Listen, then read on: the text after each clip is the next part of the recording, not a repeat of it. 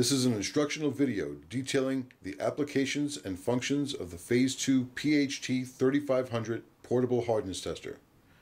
The PHT-3500 is designed to test metals, primarily steels, cast iron, aluminum alloys, and copper alloys. The technology incorporated is based on the Lieb system of hardness. A carbide ball is spring-loaded and impacts the workpiece with a given force. The rebound velocity is then measured and converted to a hardness value in Lieb, which can be converted automatically and can be read in any number of scales, which is selectable prior to testing.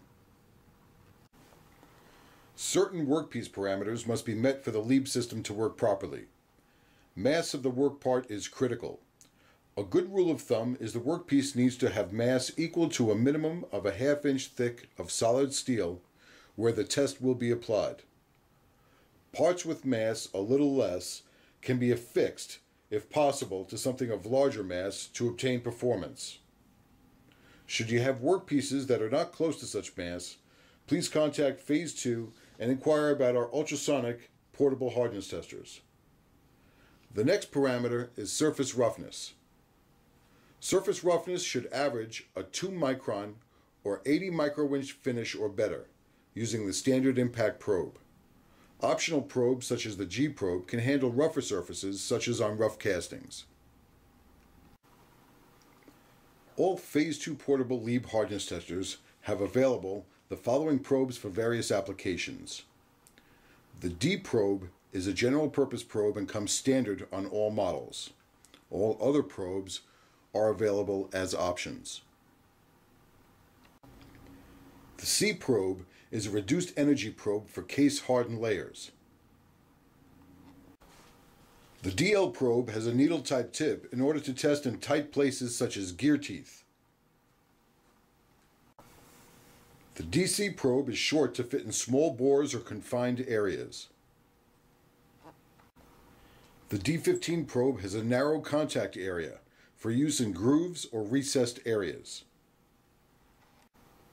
The G probe is designed specifically for rough surfaces or castings. It utilizes a 5mm ball, while all other impact devices use a 3mm ball. Now let's move over to the operation of the hardness tester and see how easy it is to utilize the different functions, taking tests, and obtaining results. To begin, insert the plug of the impact device into the correct socket on the tester. On the left side of the unit, power on the battery switch. Then on the keypad, hit the power button to bring up your test screen. The main interface screen should be displayed.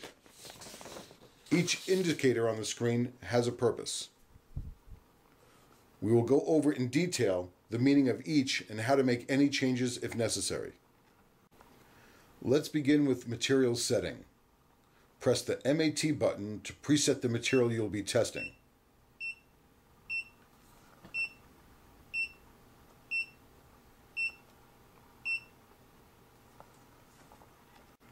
Next we go to scale.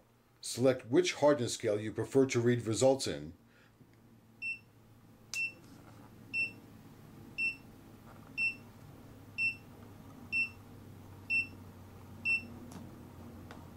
Please note the scales available are related to the material selected and the probe detected. The backlight key is easy to turn on and off. The DIR key is used to change direction of the test probe. Press to toggle through and confirm selection. The delete key is used to delete the latest single measured value. The feed key is for manual paper feeding. All of the parameters we preset can also be activated in the menu. However, the menu will also take you to other areas we will look at. Pressing the menu button will give you a choice of modules to enter. Scrolling to test set, we see a new parameter called average. This allows the user to preset how many tests will be taken before the average is displayed. Select your choice with the arrow keys and press Enter to confirm or Escape to cancel. We will also see tolerance. This is used for setting tolerance limitations, allowing you to preset acceptable ranges for a specific job or part.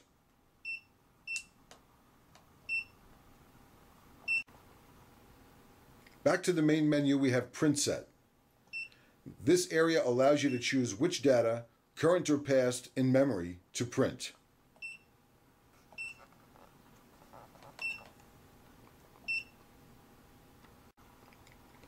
Back to the main menu, the Memory Manager module allows you to change the views of memory. It also allows you to browse or delete memory data.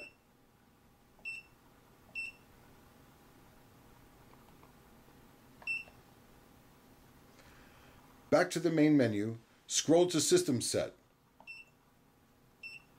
This module allows for system changes such as LCD brightness, time and date stamps, software information, and calibration mode.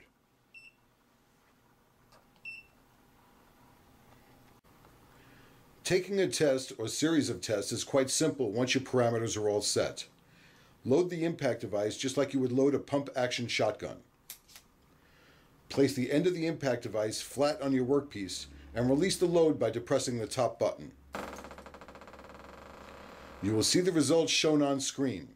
You'll also notice that the screen is showing you battery life, direction of probe during the test, the scale you are reading in, the material chosen, and the number of tests you have taken. The number will revert back to 0 once you have reached the number of tests to take an average.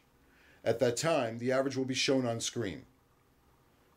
Taking a series of quick burst tests are rather simple and easy.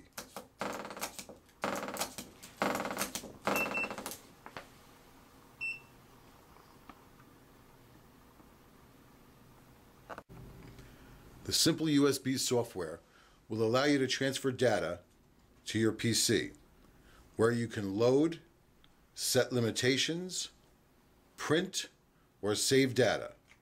Data can also be transferred to an Excel file as well. The PHT-3500 portable hardness tester comes included with the following: an AC adapter, an impact brush, a calibrated test block, a module, an impact device, an extra roll of print paper, a USB cable, software, setup guide, an operation manual, and finally a certificate of calibration, all in a plastic molded case. This concludes our application and function guide for the Phase 2 PHT-3500 portable hardness tester. Should you have any questions, please do not hesitate to contact us at 201-933-6300.